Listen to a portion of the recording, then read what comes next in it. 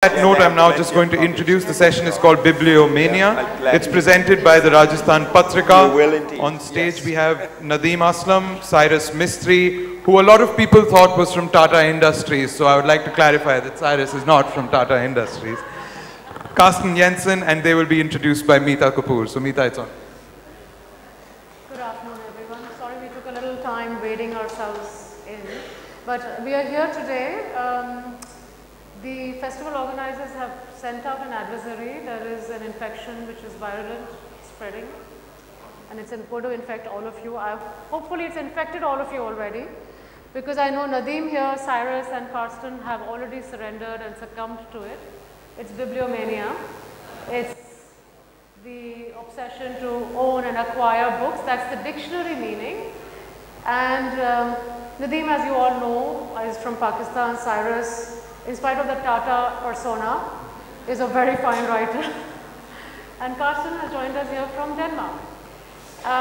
All different genres of writing. They will speak about their books eventually. But right now, since it's about loving books basically, I'd like each of you, however you want to start speaking, is each of you carries a book or many books inside your head. There are characters that have kind of, made their nests inside your mind and heart. There are authors that you look up to. So if each of you could tell us which are the books which are the most precious to you, which really impacted your lives, which are those authors, which are those characters whom you carry always with you. So how would you like to start? Nadeem, would you start? Yes, thank you everyone for coming. Well, I grew up in Pakistan. I now live in Britain. And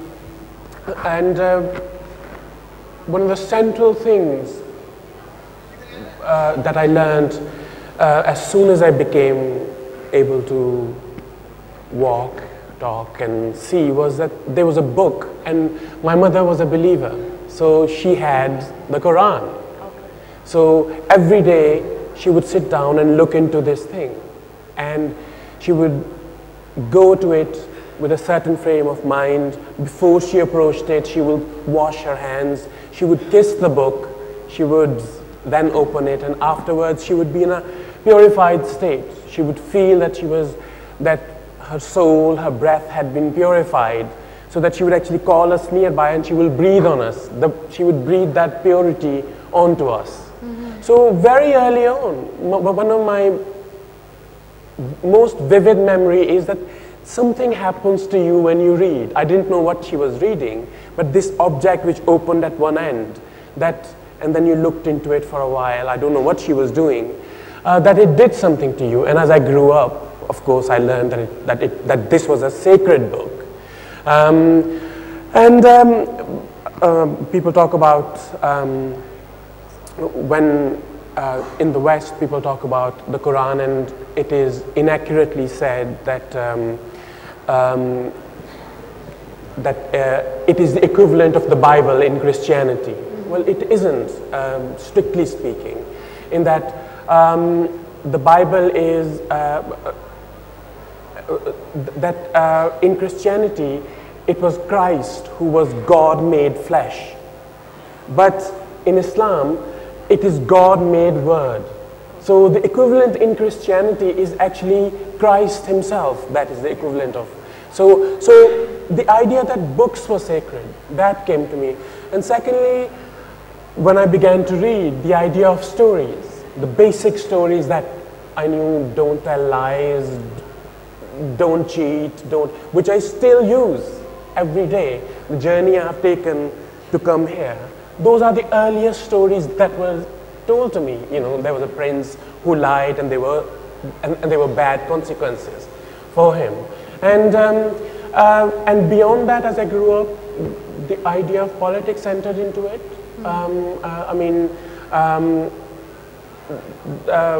The Iranian novelist Mahmoud Dawlatabadi was arrested in the 1970s during the Shah's regime. And when the secret police came to pick him up, he said, "Why are you arresting me? And what have I done?" And they said, You haven't done anything, but everyone else we have arrested seems to have your books. So we've come to arrest you as well. So I think every author should dream of getting arrested then, as long as people are buying their books. Exactly. So to say what I get from books, I mean, it is a very long journey. I can, as I hope I've just explained, that I began with a sacred book. Beyond that, I moved into stories. And I think stories have an evolutionary advantage because we keep telling ourselves same stories again and again for thousands of years. And it is because it is a way of binding a group together, finding out what is the correct behavior which will make this tribe cohesive enough so that we can remain alive and to move on to the next generation. So food is important, air is important, etc., etc. But stories also are important because a kind of wisdom and knowledge is being imparted onto you. And beyond that, I mean, there's a historical impulse, there is a political enthusiasm, and of course aesthetics. So we could, but I'm not going to like. What about you, Cyrus? What would you like to say about the books that mean? I think I'll start with a remark which You need to be louder. Okay. You need to be louder. Yeah, we've told him to be louder. Yeah. Relax. No, I'll start with Graham Greene once remarked. Okay. Hello? Yeah. He once said that it's only in childhood that books have this very deep, they make a very deep impression on you, the books you read in childhood. And he went on to say that later in life we are willing to be entertained, we are willing to learn things from books, but most of the time we are only absorbing what is already in our minds, already in our heads. And he went on to say also that it's only in childhood that books have that kind of books, all books are books of divination, which tell you, like the fortune teller who reads your cards, that he said that, whether, like the fortune teller tells you that whether you're going on a long journey, which is dangerous for you, or there's going to be death by water, and so on. Books have that power to influence you deeply only in childhood. And this is, I thought about this and I thought it's very true because books do make that deep impact on you in childhood. And one of the things it does is it makes you want to be a writer if books have really excited you and gripped you in some way. I mean, some people have had that experience. Some people have been successful as writers. Some haven't. Some have, my own father. I was very fortunate to be born in a house, in a home where my father himself was a kind of a writer, though he sort of his considerable talents were expended in writing copy for an advertising agency to meet the family bills. And he used to write letters to the editor and so on. And he also used to write short little verses to his sweetheart, who was my mother, later. But the great thing was that in our home, all the arts were totally revered. Books especially, and music, and so on. But his own grandfather owned a bookshop, apparently. Somehow there was some kind of apocryphal story about how he was, in himself, the grandfather was cheated of that bookshop, and my dad didn't like to talk about all these things, so we just knew about this in a very vague sort of way. But all that apart, I mean, books have been very important to me because I think I started from a very early age to feel that I had the excitement they conveyed to me was very strong. And I did think of writing, my own little stories and things at quite a young age.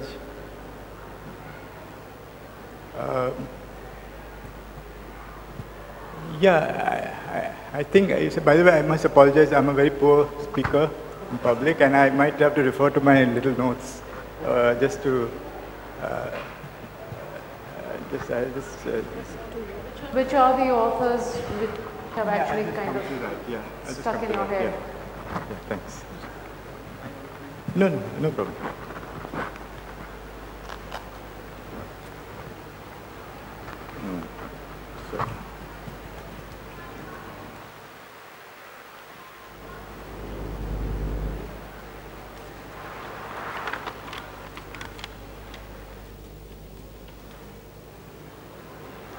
Yeah, I think as a child I read everything. I was completely omnivorous and indiscriminate in the way I read. But one thing which I found was that I was very attracted to plays.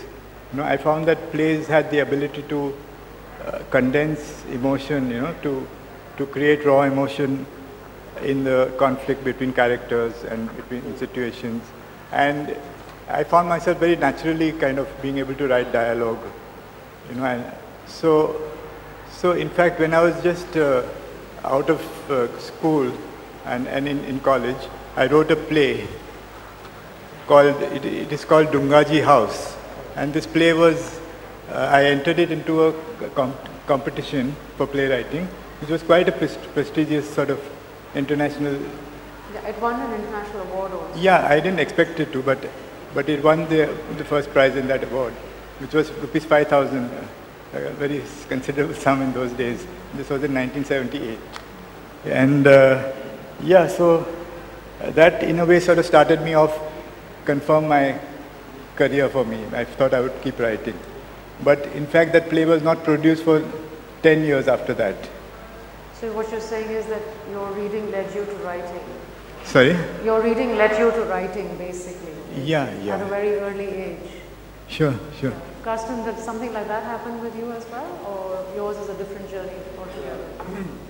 Mine is a different journey. Does the microphone work? No. There's a sound.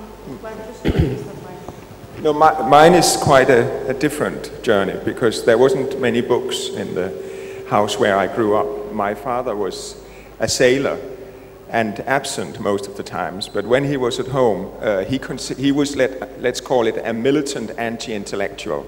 He considered everybody who ever read a book for parasites. You have to work with your hands, and indulging in books was a waste of time and a waste of everybody else's money. I had a mother who was quite depressive, and she sometimes sort of sought refuge in books to get away from the world. And I was, to complete the childhood picture of my miserable childhood, I was suffering from asthma, which is physically debilitating and means you're excluded from the company of other boys because you can't participate in violent plays, you can't play football, you can't do this or that. And that meant for me, the alternative world that I created for myself was books. And I have this very vivid memory of the first time I ever managed to read a book, which was just a little children's book, on my own, because it still stays with me as a kind of example of what literature is. And this was an evening where I had been left alone. My mother had, believing I had fallen asleep, had left the house to visit her sister a few blocks away. And I woke up and realized I was all on my own and I was dead scared from the darkness. And then I turned on the light and that didn't help because I was still alone. And I started reading this little book. And for the first time ever, I read a book from one end to another. And it was a very small book, and I was maybe 7 years old. And I then realized that I was not afraid anymore. The darkness, the loneliness meant nothing. It was as if the book was light in the darkness. It was as if somebody was speaking to me. There was, even though it was just a book, there was a human presence, and I was no more lonely. And somehow that experience has followed me ever since, that I see novels, literature, as the presence of another human being, as the invitation to enter somebody else's life, also to be somebody else than who you are. And in this way, I see it as a way of having a much richer life, of trying to be many different persons, trying to be a person living in another century, an old man or a young man, a woman, a child again, whatever. And somehow that, I can give you an example how it stayed with me, that experience. I was, in January 2002, as a journalist, I was traveling in Afghanistan, and this was just after the fall of Taliban. And I went there just to see what the Afghans thought of this dramatic change in their lives. And I had been in Kandahar, and I had guides bringing me from Quetta in Pakistan into Kandahar. But when I then went on to Kabul, nobody wanted to go along with me. I was on my own, and they had found a driver and a car, and he spoke no word of any language I could understand, and I spoke no word of any language he could understand. Even the basic English words of yes and no we were mutually mute. We couldn't communicate. And we were driving all day, and there were times when the landscape became a bit monotonous. And maybe I was also repressing my nervousness, because I had been told, you must reach Kabul in the same day. And I could see there was no way we were going to make it, because the roads were all eroded or non-existent, and we weren't driving very fast. And there was a time, strangely, while we were on this bumpy road, I brought out a novel and started reading it. And this was a novel by Saul Bellow, the American writer, called Ravelstein, which is about intellectuals in New York, and about a gay anthropologist. And it was as far away from Afghanistan as anything could be. And somehow I could feel it calmed me down. I was in the presence of this mysterious, mute driver, and in this totally alien landscape, and whenever there was a sign of any kind of human presence, it had been shot to pieces. It was bridges that had collapsed. It was burned out vehicles, and so on. And then all of a sudden there was this soothing presence of somebody else there, who wasn't mute, who was talking to me. And I think that for me somehow sums up the experience of literature. And I sometimes question myself, could I live without writing? And I don't know the answer.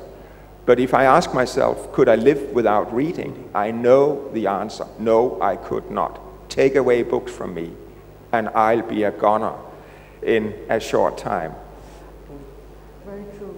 Nadeem, you mentioned a sense of worship when you approach a book. Is that still something which is very much a part of your being? Because a book is supposed to be changing you, changing your way of life, moving you, disturbing you. Is there any such or many such books that you hold close to your heart? Absolutely.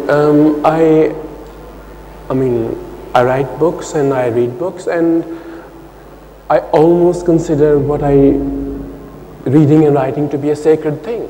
Absolutely. And it is, in a way, what I do, I feel part of my obligation as a human being to, in a way, to, however successfully or unsuccessfully, document my time. That I've been given this span of time.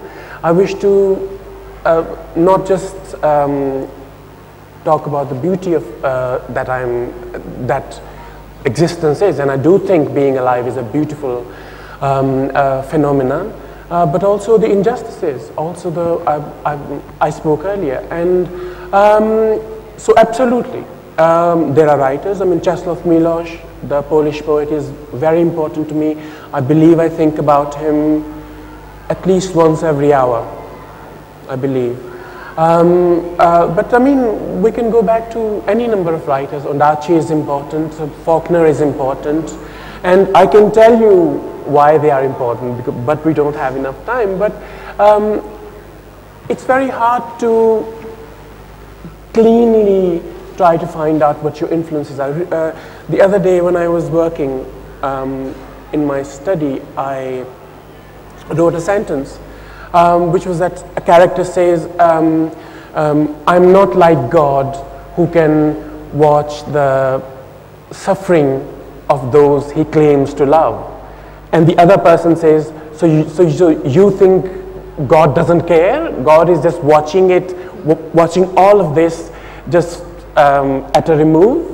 And I don't know where it came from. I'm not religious, I'm an atheist person. And yet this response is a religious one. Somebody is saying, and I assume it goes back to the religious people in my life. I'm not religious myself, but there are people in my life who are. And to go back to what you were saying earlier about childhood, you mentioned that time of our life when the dew is still on the earth, when we are new, the day is new. Yes, I mean, I began writing when I was 12. I published my first short story in a children's magazine when I was 12, and it was in Urdu. And between the age of 12 and 14, when we left Pakistan, I wrote 27 short stories, and they were published. And I made a scrapbook of all those 27 stories, and I glued them into it. But when we left Pakistan, we left under difficult political circumstances. My father had to flee. So I left my scrapbook behind, and over the last 30 or so years, I've often wondered what happened to my scrapbook. And earlier this year, I went to the Lahore Literature Festival.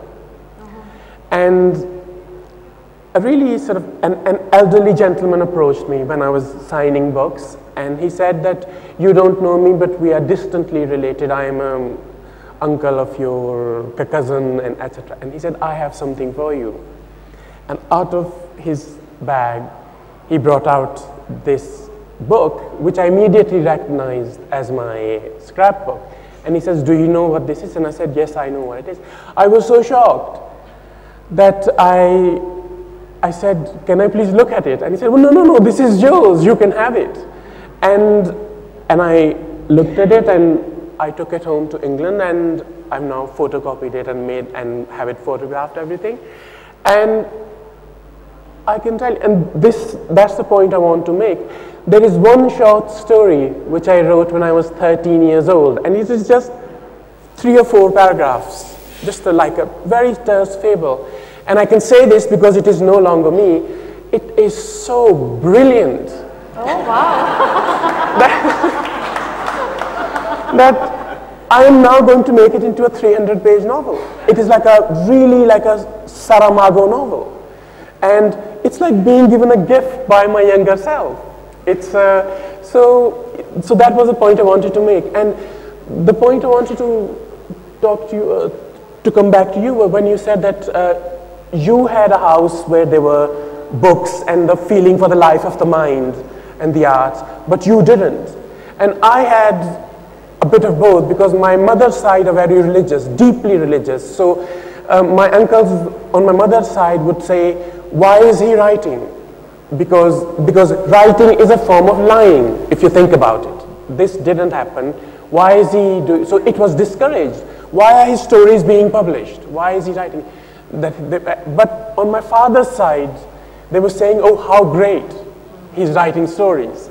And so Shemasini, who unfortunately left her earlier this year, the brilliant, beautiful poem by him, he says that 2 buckets are easier carried than 1. I grew up in between.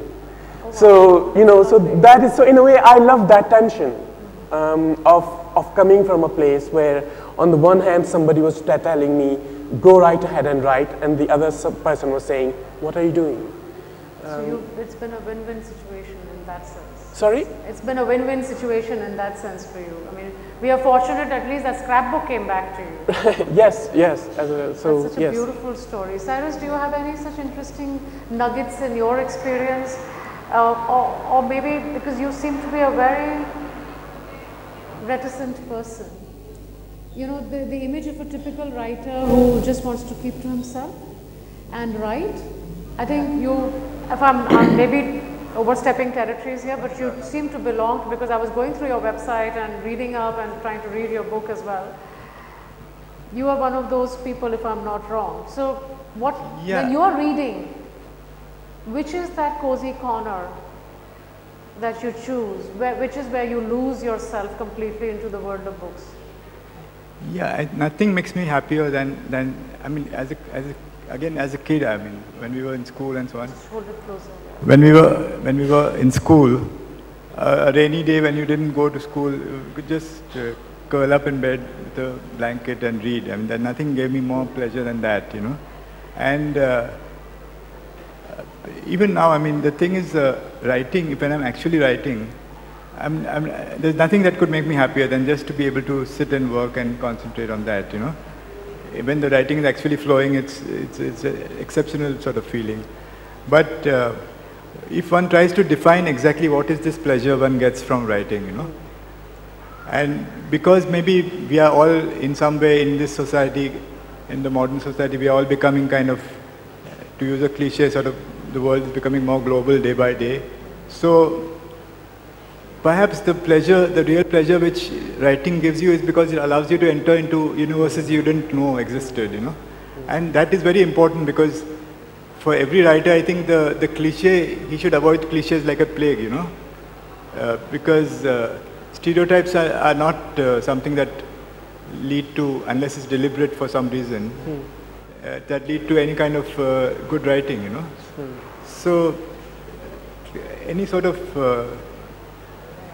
I know I'm drifted away from your question, but no, that's fine. That's all right. See, whatever you're telling us about your writing and the fact that you want to lose yourself while you're writing is something Yeah. which I think each one of you, when you are in that little space where you are writing. I also wanted to ask you, Carsten, how often do you know, there are books that we hold, we've read and they sit on our bedside tables because they're forever for us. How often do you tend to reacquaint yourself with those kind of books? Do you go back to rereading them? Do you get that kind of time? And I would like actually both of you to also speak after Carsten says this. Well, there are books that I revisit, like every 3 or 4 years maybe, that I know somehow are the determinate books of my life. But I was now listening to the stories of how you become a writer, how you discover the writer in yourself. And I actually discovered the writer in myself in quite a negative way. At first I wanted to be a painter, but realized I didn't have the talent. Then I went through university studies, finished them after too many years, and realized I wasn't cut out for the academic environment. And so I knew writing was what meant everything to me. But I also felt it was a kind of last option, that I was good at nothing else. It was a kind of almost negative definition of myself. You cannot have any other kind of life. So your last option before you end up in the gutter, that is to just dedicate yourself to your writing. And for many years, I didn't see myself as a writer. I wrote 2 novels, and when I look back at them, I don't see them as very good novels. I felt I didn't have the real ambitions. And when I wrote the novel, that is the reason I'm invited here for Jaipur, We the Drowned, it was also a kind of almost choice decided by necessity. I wanted to portray a little town on an island in the Baltic Sea and follow life there through several generations. And I did a lot of research, and I thought it was fantastic material. But if I really had to unfold its potential, I realized I could only do it in the shape of a novel. And that scared me, because I didn't think I was cut out to be a novelist, or that I would be a good novelist. So again, it was kind of last option. But you know, when you ask where does inspiration come from, there is a little anecdote I read by a Danish writer that's not being translated into English, so you don't know about him. But he grew up in the countryside. He had no mother. He had a father who was an alcoholic. He worked from he was 5 or 6 as a cowherd in the countryside, alone with big cows and bulls. I think a story that some Indian people living in the countryside would recognize. It was quite similar. And then he tells the story, why did I become a writer? Was it because I was inspired by this life in a primitive agricultural society? Was it because of nature or my life with these big cows, these big creatures that I learned to dominate and handle? No, he said, it was because the food that I brought every day, my lunch, was wrapped up in old newspapers. And I started reading the newspapers. It was as if it was the written word and my encounter with it that made me a writer. And so, of course, it was also the spectacular experiences of his life. But primarily, it was this old newspapers full of grease and whatever that his lunch was wrapped up in. And I think that's a wonderful picture of the many sort of sources of inspiration. But I also think that what happens when you're writing, there's a lot of control in writing. There's a lot of control and discipline in finishing a book. But on the way, there are also these moments when you have to give up control, be able to give up control. And I often had this experience. I watch my hands, my fingers, playing the keyboard. And I'm looking at the screen as if somebody else is writing there. And I'm asking, what are you up to? Where does this come from? And I cannot answer that question. But these are the real happy moments of writing. There's a lot of unhappy moments. I think there are most of the unhappy moments. But there are these little rewards when all of a sudden your fingers, dictated by you don't know whom, acquire a life of their own. Yes, I mean, there is a state of grace which one enters before you make a work of art. I mean, I get up in the morning, well, I get up at night, I sleep during the day, and I write during the... Okay, sorry. There is, as I was saying, there is a state of grace which one enters before one makes a work of art. And you don't really know what happens in that. It sounds very mystical. And I apologize for that. But so when I arrive at my desk in order to work, everyone in the world is in my study with me. Everyone on the planet is there. All of you out there. But as I begin to work, slowly people begin to leave. And eventually, an hour later, only I am left. And I have to say that eventually I too leave. That ultimately the work itself is the only thing that is creating itself. I too am not there. There is a term called paradoxical undressing, which means that people who freeze to death are frequently found naked. It is because when you reach the stage of acute hypothermia, the mind convinces the bodies that you are actually burning up. So you begin to take your clothes off, and that hastens the death. So for writers and artists, the danger is because the blank page is so frightening and it's so mysterious, we don't know what goes on there, that you frequently want to walk away from it and, you know, engage with the world in a sort of meaningless way, when you actually should be sitting there and trying to create. You know, that is the danger we writers have to be aware of. And to go back to what you were saying about the writers that I go back to, I mean, and what do I get out of writing? It just like, I mean, I was looking at Proust just the other day. You read a few pages of Proust and literally he rewires your brain. Your thought patterns change. You're actually thinking in a different way. And books allow to me the kind of books I like. They allow me to exist outside conventional ideas. That they are making another thing possible. They're saying that this too is a possibility. And you were saying what are the books I go back to, etc., etc. You know, so there are great contemporary novels I go back to. That I'm just thinking of, and why I go back to them is precisely what I said earlier. All of the things that politics, history, aesthetics, it's all so various kinds of nourishment. I was thinking the other day about Arundhati Roy's great novel, The God of Small Things. There's a one, do I have time? I mean, okay, I can stop. No, that's fine. Just finish it and then we'll go back to Cyrus. And, no, we can go back to Cyrus.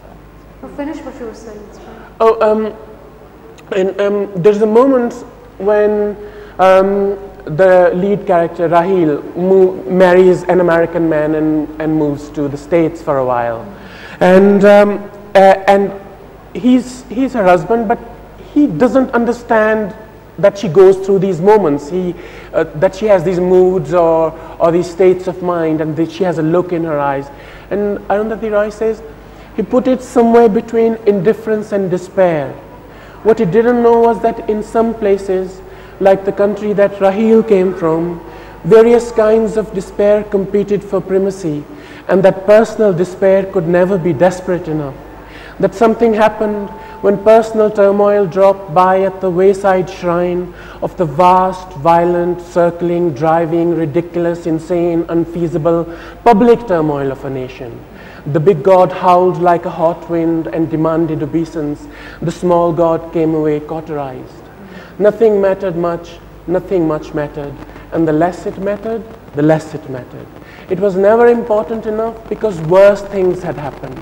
In the country that Rahil came from, poised forever between the horrors of war and the terrors of peace, worse things kept happening all the time.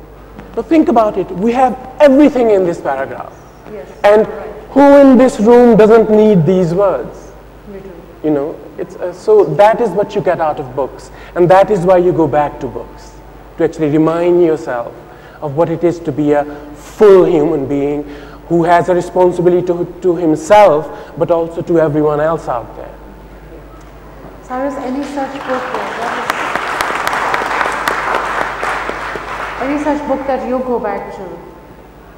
Something that will really move you like this? I've always, for one thing, I have to correct this impression which I've probably wrongly given, that I was from the beginning I knew I wanted to be a writer and so on. I was in fact training to be a musician. I was a pianist, and I wanted to be in the Western tradition, classical tradition, sort of a composer. But by the time I grew up, went to college and so on, by that time I had given up this idea because I found I was probably just too lazy to practice enough, and it was a very rigorous thing, you know, discipline. So, but anyway, so then later, I mean, I wrote that play and I went on writing and so on. I became a journalist in Bombay and so on. But what actually started me off when I wrote these first two novels, I was already in my middle ages, sort of, I was past 40, and I was diagnosed as having a serious illness of the nervous system. And at that point, I just thought to myself, it's now or never, either I write or I don't, you know. And when after I wrote that first novel, I never looked back. I thought, okay, I had found myself in some way, you know. But in terms of the people I always go back to, I was very deeply influenced by Dostoevsky and Chekhov, and you know, I mean, a lot of people are, so there's nothing sort of novel about this disclosure. But the thing is, the very odd thing is, when I discovered that Milan Kundera, who's also a very great modern writer, he says at one point that he can't bear to read Dostoevsky, you know, and he was at one point in Prague, he was penniless because he was, you know, politically ostracized and so on. And a publisher thought he'd give him a chance to earn some money, and he said, make a stage adaptation of The Idiot. And that's when he made this remark that he could not stand Dostoevsky because of his murkiness, because of the emotionality of his world, you know, and that in his world, emotions acquire the status of truth and reality, you know, and he said I could not relate to that. But in my own case, whenever, in fact, I am trying to write and I get stuck completely and I feel I've reached some sort of block, it's somebody like Dostoevsky who's able to move me so much that I'm able to start writing again, you know. Carsten, we're living in an age where when we're in a bookstore and we're buying books, which is to read. But then you have the internet, you have the e-book. Has that taken the joy out of collecting books, or has only enhanced it further? Because each one of us is reacting very differently to, you know, holding a book in your hand and the smell of the paper and the joy of just reading like that, or you're okay with reading on the screen on your tablet. So are you buying as many e-books, and are you still comfortable with the hard copy? How is it that you've reacted to these technological changes? Well, the answer is very simple. When it comes to these technological changes, I'm a kind of Stone Age man. I never bought an e-book in my whole life, and I don't intend to, which is very inconvenient when you travel as much as I do, because most of my luggage is always books, and they weigh a lot. And my wife just travels with her little Kindle, and I drag my suitcases along. She looks triumphantly at me as this dinosaur she mistakenly married, who belongs in another age.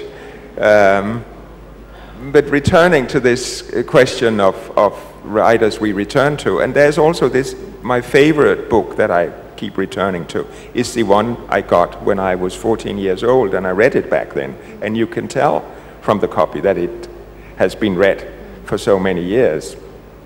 And that is, it's a Danish classic, which was recently, after 94 years after it was published in Danish, it was translated into English, and was greatly reviewed in London Review of Books.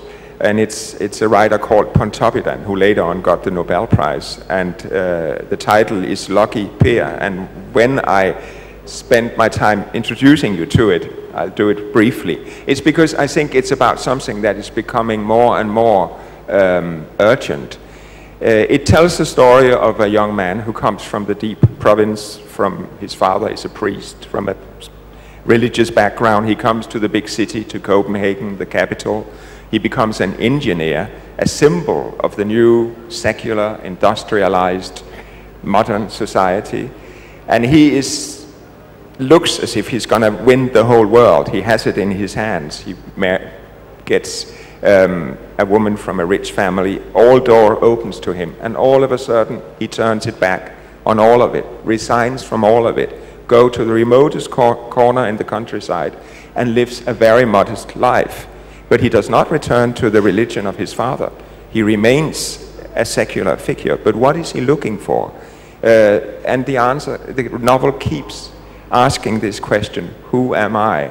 And of course, I was sucked into it when I was a teenager, because that is the question you're asking yourself all the time. Your body is asking it, because you're changing.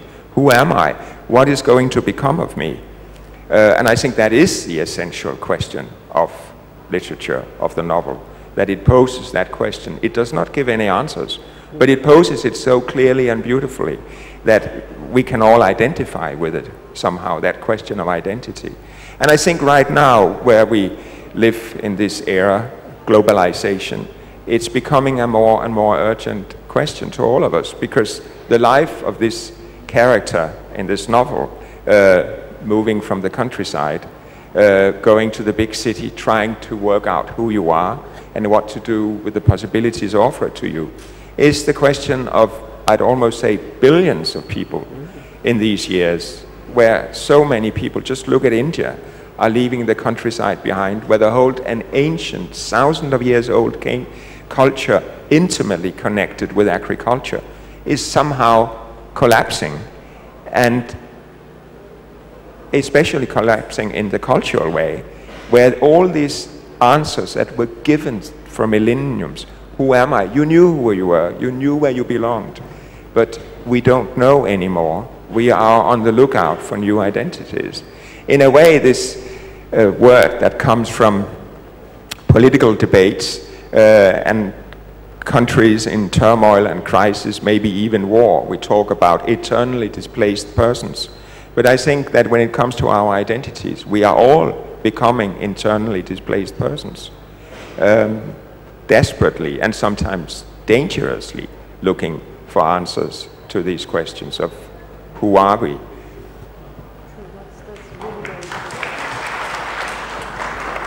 So are you both comfortable with handling e-books, because there is a disconnect, you know. It also is, I think, partly generational, because I work with a team which is half my age, and they're all very happy to just read e-books, and if I give them a manuscript to read, they look at me as if I'm from outer space. So that is one thing.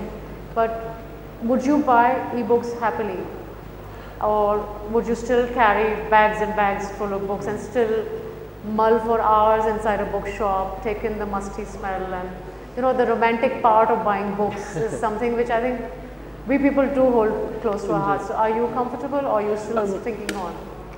Well, I always read with a pen, so I have to underline things and I make marks. So my books are, by the time I'm finished with them, more or less unreadable by anyone else. They are literally, there is another layer of text gone into it, and I can't do that on an electronic device. So that's the only reason. Yes, so not with me. Not for you. No. What about you, Cyrus? I've never bought it. As you can see, I'm not at all. I'm just too old for. I mean, I can send emails, but that's the extent of my my familiarity with computers. You know, really, and I don't want to get more into, because technology rules our lives in such a way, and it's so invasive. Even with cell phones and things. You know, I mean, for a long time I resisted cell phones because I didn't want somebody calling me up every now and then. You know. So a tablet is a far thing for you, that means. Yeah, absolutely. Okay. But you know, to go back to your point, and the ironic thing is that people are looking for new identities, people feel lost, and yet the ancient stories, Homer has something to say about the time we live in. Yeah. The Greeks do have something to say about Not just it. the ancient stories, the identities issues that he's brought up is actually a relevant part of each of our existence right now. Exactly. So Kalidasa does have something to say about 2014. It's just that, as I said, we're not looking in the right place, and we seem to be forgetting that we need to connect with our past, and we do that through stories. We do that because with childhood we connect back to the stories that our grandmothers told us, our mothers told us. See, because, and I think India is basically a country where we come from an oral tradition, where stories are just in our systems because we've been told stories ever since we were children. You know, that's the way we all have, I think, I'm presuming even you must have grown up like that, and so must you have grown up. I think this is why when we, sorry. No, it was just a little remark, because you usually say that prostitution is the most ancient profession, but I think storytelling is just as old, and I think also it will be the last profession before we all disappear as a species. That will be storytelling. Yeah, that's very true. I think with that we'll open it out for questions. I'm sure all of you have enough questions to ask our speakers here today. So who's doing the, okay, I've been told, okay, 4 questions.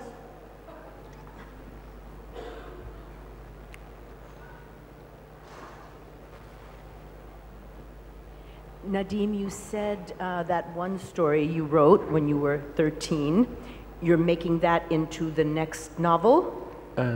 No, I think it's down the line. Okay, down the line. What about the others? Will we ever see those? Well, at some point, yes. No. Thank you.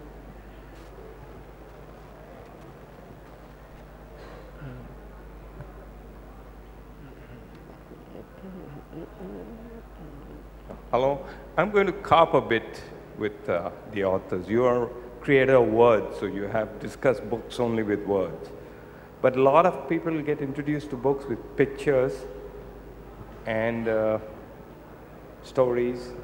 So we can't hear you very clearly. I'm sorry. Can you address your question directly to the person you want Yes. an answer Well, from? in general, with all the authors. Okay.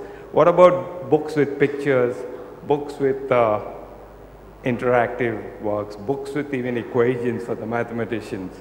You have an interest, but those also attract people to books. And it can be a very, very strong attachment to such books. Actually, this point came up when I was here last year, which is that that now you have that at some point on an electronic device, if the reader, if the narrator mentions a piece of music, You can press a thing and Yeah, the piece of music will come out. It's an enhanced ebook, yeah. I mean, first of all, that kind of thing in a non-electronic form has always existed. I remember being 13, 14 and picking up a book in which is at the end of a chapter it says, now you have a choice to go to page 35 or you have the choice to go to page 25. It depends which strand of the story you want to follow. So it is quite interactive. So that is interesting. I don't mind that Italo Calvino wrote any number of stories in which he said, you know, it's up to you how you will read them. I'm not intimidated by that, and it's interesting. Second thing, the thing about having pictures, the thing about, I think if the prose is good enough, you will hear the music in your head. You don't need the piece of music. If the prose is good enough, you will see the image vividly in your mind. You will not need to see the painting. So yes and no. But I mean, there's a couple of more questions, I think, somewhere. I would just like to add something. Yeah, I totally agree that if the prose is good enough, you don't need to press any other buttons. But I think actually what you are asking for is actually, as we speak, being played out in many video games. That there are kind of more and more elaborate stories, and you can choose met paths, and it's about your own skills and your own choices and so on.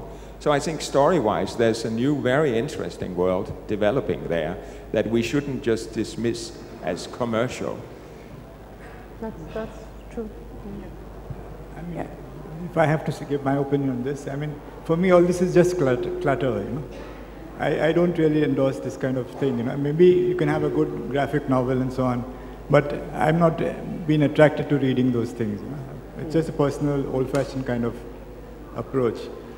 Because there's been, I mean, this whole question of, we were talking about identity before, just, you know, that the question of identity politics, you know, that people tend to, there's so much multiplicity of things in our society, and at the same time people are getting kind of espousing identities which they cling to, you know, so that so-and-so is a kind of, you say that he is a oppressed Dalit, or he's this fellow is an fanatical Muslim, or so-and-so, I'm a Parsi writer, you know. So these are things which we need to break, you know, rather than to get entrenched in and cling to, you know. And that literature will always be how freshly you can say something, whether it's the freshness of a character or speech or a description. You know, the mold has to change. You know, it has to be totally fresh every time, I think. That's true. Do we have time for one more question? Yeah, this is for Nadeem Aslam. I love the character, the mother in the book, Maps for Lost Lovers. She was just heartbreakingly beautiful. And I just wanted to know if there was an autobiographical element in that characterization. Her faith made her so brutal, but you treated her with such tenderness. Give me your take on that. Well, I didn't hear part of the question, but I vaguely know. You're referring to the character of the mother character in my novel Maps for Lost Lovers.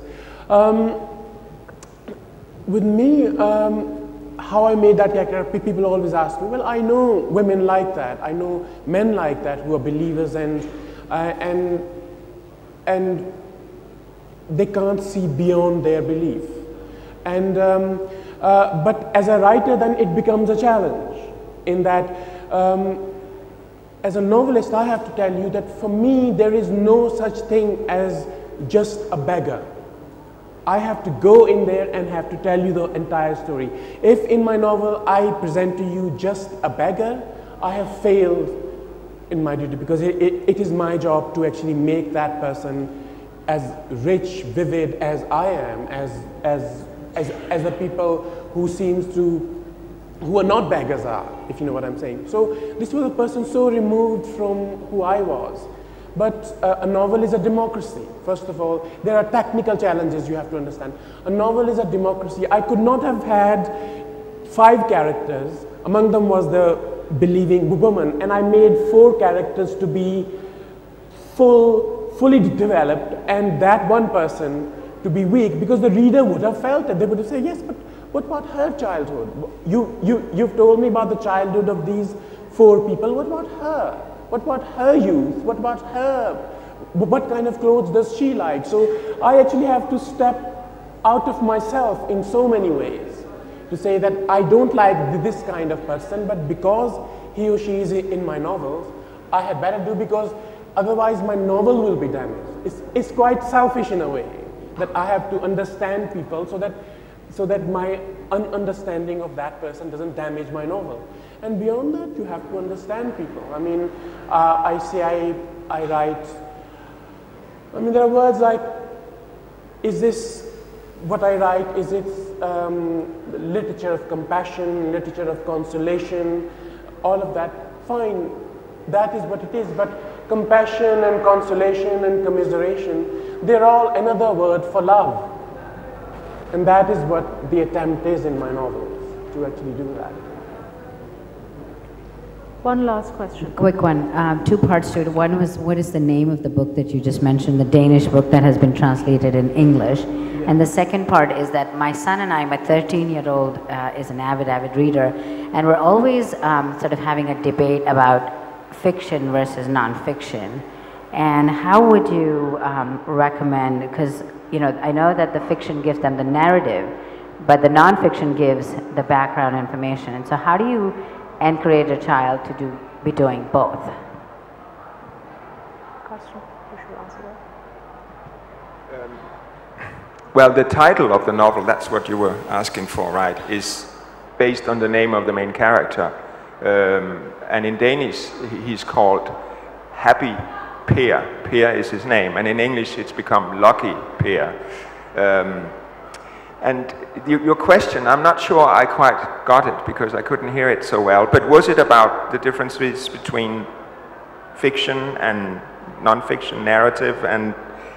How do you encourage a child to be doing both? Oh. The child is kind of going towards fiction all the time, and trying to help them also go towards non-fiction. Well, I'm not the right person to ask, because I have a daughter who is now 17 years old, and I've spent the last 10 years trying to persuade her to read books, whether they be fiction or non-fiction, and I have utterly failed. I cannot get her away from the screen.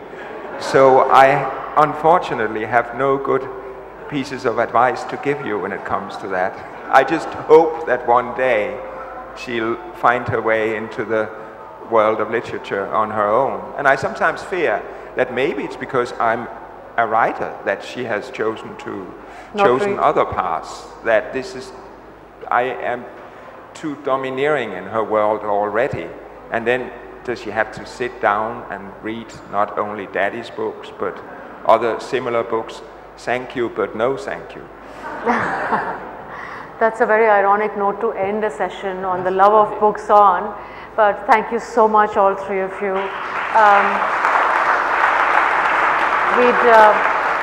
They're available for book signing. I'm sure the most efficient Teamworks people will tell you where they'll meet you for book signing.